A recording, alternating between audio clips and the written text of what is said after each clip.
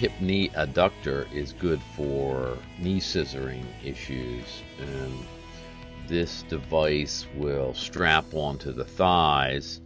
It has an optional air chamber that fits between the legs that can be inflated for really badly knee scissoring situations.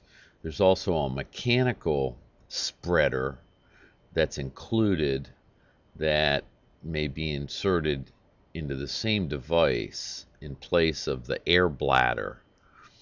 The air bladder just sits between the legs there, and you can fill that up with air to separate the legs, adduct the legs apart.